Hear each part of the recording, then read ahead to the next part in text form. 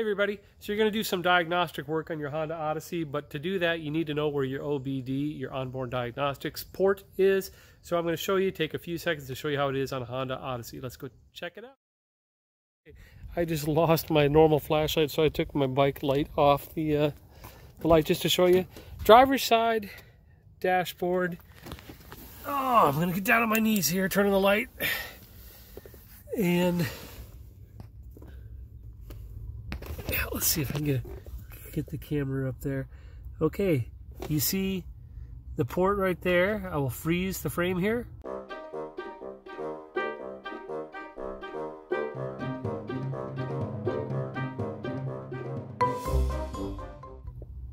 There you go, that is your OBD. I'm going to turn the light off for a second. Try to touch it. Right there. That is your onboard diagnostics port. So again, just coming right in, pretty much under the steering column, right underneath that little trim piece. Up there. There it is, right? I'm touching it with my finger. Okay, that's what you hook your device up to, and that's where you're going to get all that goody information. Hope this helps. Thanks for watching.